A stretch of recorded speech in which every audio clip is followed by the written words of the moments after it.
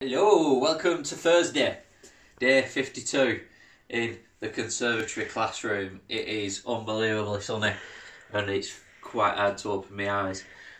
So, adding money. Now before we start, on the blog there's 4 worksheets. You don't have to do all 4. Do the 9 questions and then choose either 1, 2 or 3 of the spider pictures. Once you go on the blog, you'll understand what I mean. So, adding money, like we looked at yesterday. Oh, that pen's much better. Key features: 100 pennies, £1, 1,000 pennies,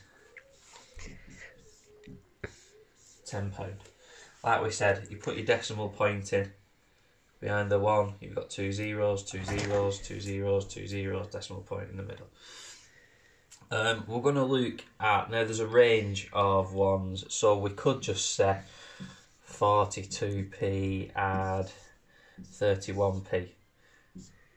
That would be a nice simple introduction. Like always, when we are using addition, we'd column it up. 2 add 1, 3, 4 add 3 is 7, 73p. But we're going to challenge it today. And we are going to set things like £17 and 17 pence plus £21 and 36 pence. Now what I'm going to do is I'm going to get down on my knees because I'm running out of board space. Same way, column addition, but I'm going to put my decimal point in, but it really doesn't matter when I'm column additioning. So 7 add 6, Kirsty?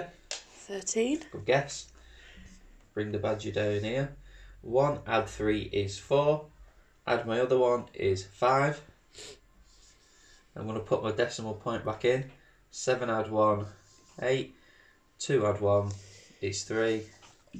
£38.53. If this goes over, so you have to exchange it, do it just exactly the same as I've done. You're always carrying along the bottom. Just keep your decimal point 2 numbers to the right of your decimal point and you'll be fine. I'm off to give our history work a crack. We'll see if that works. Who knows? And apart from that, stay safe, enjoy the sun, and I'll see you later.